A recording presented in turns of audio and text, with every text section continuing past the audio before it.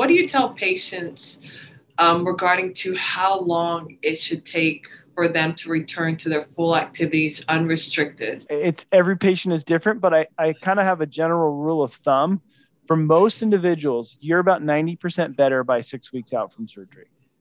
Now, when can you return to kind of your normal? It probably depends on what your normal is.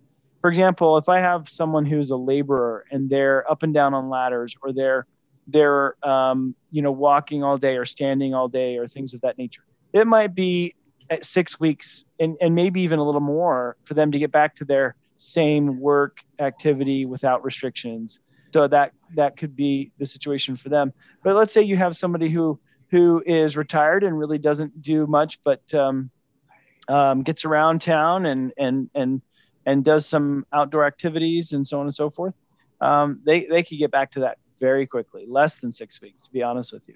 That last 10%, that last final full healing, I tell everybody, does not really come until you've been about a year out from surgery. Now, I'm sure there is a certain percentage that they aren't 90% by 6 weeks. What's limiting them, do you think? What are some common things you see? Oftentimes it's range of motion. Associated with that is pain. So if you have a stiff joint, it's usually a painful joint. So that's why range of motion is so important after your surgery. So there are instances when that happens, but it's quite rare.